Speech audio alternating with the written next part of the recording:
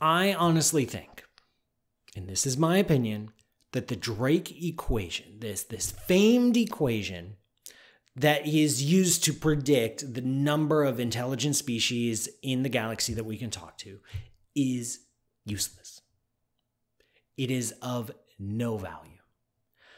It's of no value scientifically because you don't learn anything by solving it. Let's say, it's this big number that you're going after, the number of intelligent species that we can talk to. And then there's a bunch of smaller numbers, star formation rate, for what fraction of stars host planets, which one of these hosts life, blah, blah, blah, which one of these are actually talking, and you get this number. Let's say you make estimates, you make guesses, you make measurements, you get error bars, you get uncertainties, you get a range. Have you learned anything about life in the galaxy? No. Because there are so many things that the Drake equation either assumes or sweeps under the rug or ignores that you haven't made a prediction. All you've done is you can just say, well, I can just guess. I can just guess right now. There are 4,800 intelligent species in the Milky Way galaxy. There you go. There's my guess. Send it to Vegas odds, whatever. Lloyd's of London. Let's play taking bets. Or I can take the Drake equation and I can plug in a dozen, half a dozen, whatever, a bunch of guesses and end up with the same number. But in the end, it's still a guess because so much of it is unknown. In the end, it is still a guess. Have you ever heard the phrase garbage in, garbage out? The Drake equation just takes our ignorance about a problem, chops it up into a bunch of smaller problems of which we are still ignorant, and multiplies them together. And you get this ignorant sausage at the end of it that produces this number that is totally meaningless, that just encapsulates all your assumptions that you put in. What was the value in that? What was the utility? What did we learn? Did we really advance? And so just look at the ranges. Even Drake and company, when they started playing around with this equation, they guessed in the Milky Way galaxy, there's somewhere between 1,000 and 100 million intelligent species in the Milky Way. Thanks. Okay. I could have just guessed that, and I didn't need the Drake equation. The most recent paper I read about this, and there's a paper using the Drake equation every few months, said there's zero. There's zero. But all the authors did was just put in assumptions into the individual parameters to make sure at the end they got zero. They could have just said zero.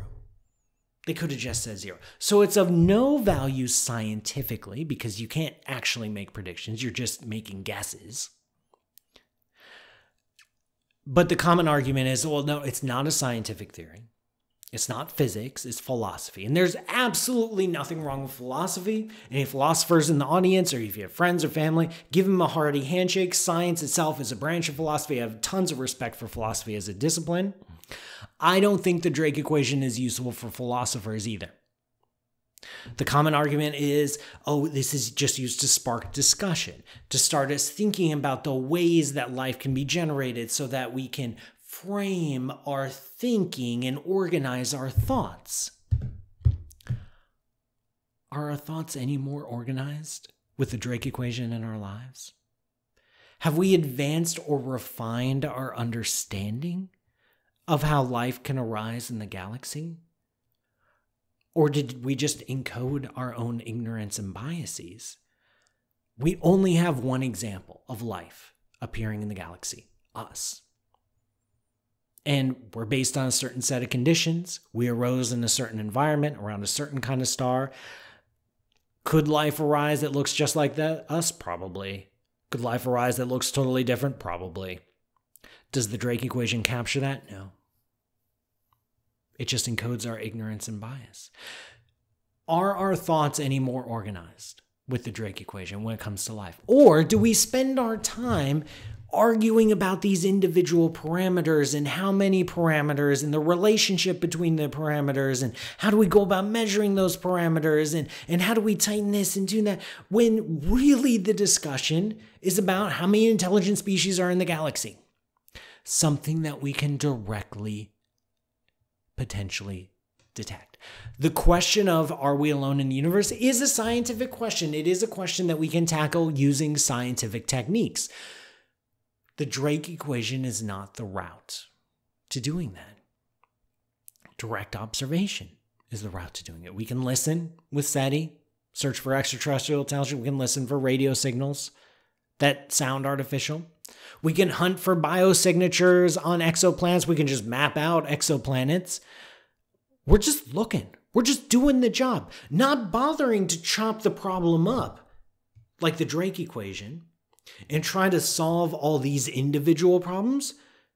We're just going for the big number. We're just looking ourselves. We don't need the Drake equation. The Drake equation gives us a false direction. The Drake equation says if you want to understand how life originates in the Milky Way galaxy and who we can potentially talk to, you must follow this path, but that is not the only path. It's much simpler. It's much more straightforward to just search for life, to just listen for signals, look for atmospheres, look for signs of photosynthesis, look for radio signals, the whole deal. It's much more straightforward. And you skip all the stuff about the Drake equation. So I don't think the Drake equation works, either physically, because it's not a physics equation. I don't think it's a science equation. I don't think it's a philosophy equation. But again, that's just me. This is just my opinion, my views of the Drake equation. I personally don't find the Drake equation useful. I know it had historical significance. It spurred a lot of discussions in the 1960s. It's not the 1960s anymore. And we don't have to hang on to things from the 1960s, do we? Feel free to disagree. I'd love to hear what you have to say in the comments. And again, don't forget to subscribe and like this video. Make sure notifications are turned on. Go to patreon.com/pmsutter. There's a link right here floating next to my body where you can keep this show going. Thank you so much for watching.